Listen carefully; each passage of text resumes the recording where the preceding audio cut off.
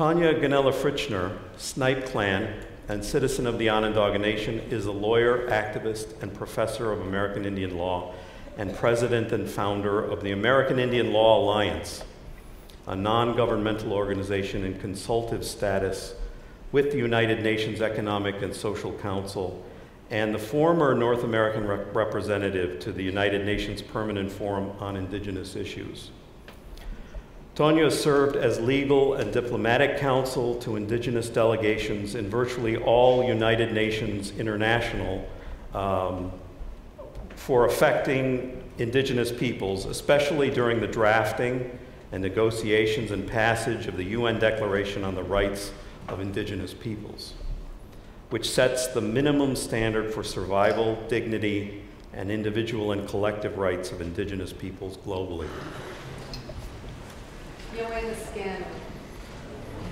Chiefs, faith keepers, leaders, relatives, and distinguished guests. Last weekend, myself and the Haudenosaunee delegation, including Chief Warren Lyons, attended an international meeting. It was about the United Nations. And the delegates were from North America, North American indigenous peoples. And we were there because of the work and the vision of our leaders for decades and decades ago. Our leader, Chief Lyons, reminded us that if you're not at the table, you're on the menu.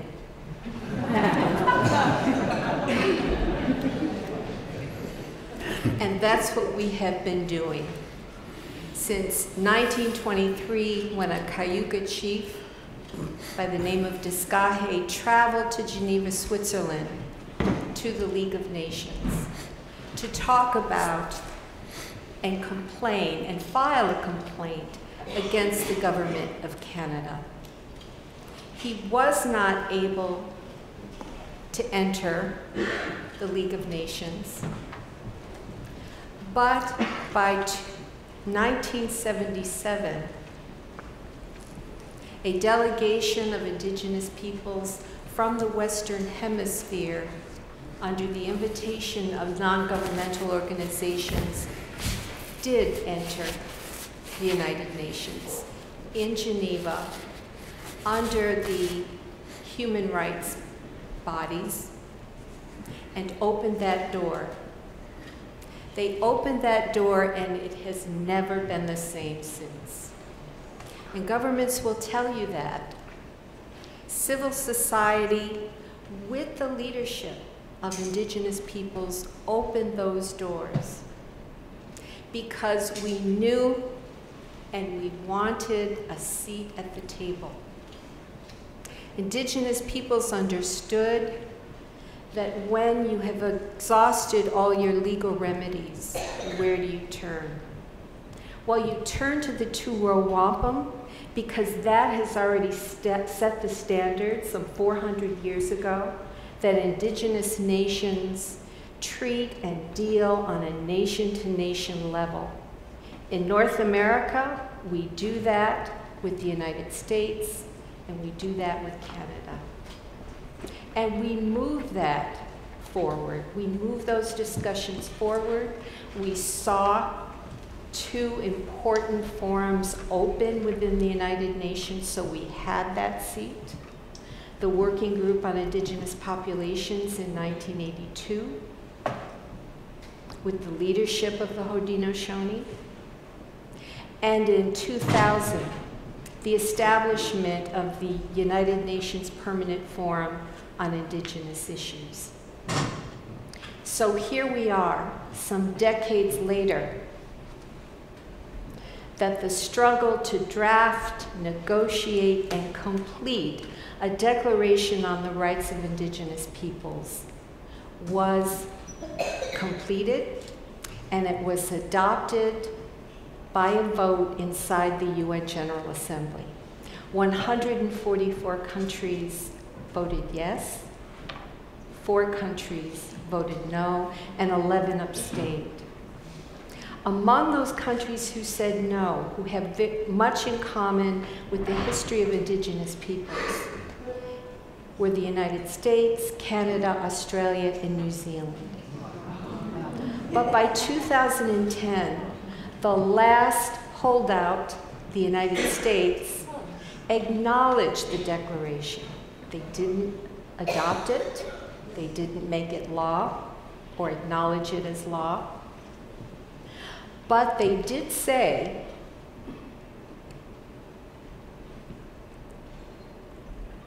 that we will look at this declaration, but we will apply it under domestic law, not under international human rights law. And for them, and this was President Obama's statement in 2010, he said that what has been established under this declaration is something called a different form of the right of self-determination. We looked at each other and we asked, wait a minute, isn't that why we went to the United States in the first place? We went because we knew we were not peoples with an S. We knew we didn't have the right to self-determination or the protection of our human and collective rights. That is why we brought forward the International Human Rights Instrument called the Declaration on the Rights of Indigenous Peoples. If we didn't have those rights, then we will write our own declaration for our own rights. And our people did it. It was almost 20 years of negotiation and deliberation. It was the longest deliberated human rights instrument in the history of the United Nations. But we have it. Something that protects our right to self-determination, just like every other people's with an S. Protects our right to free, prior, and informed consent when it comes to the use of our lands, resources, and territories. So we have come full circle in a way that we see is very positive. Yes, we have more work to do. And that work is working with some of those developed countries who do not understand the correct interpretation of the rights of self-determination. Thank you.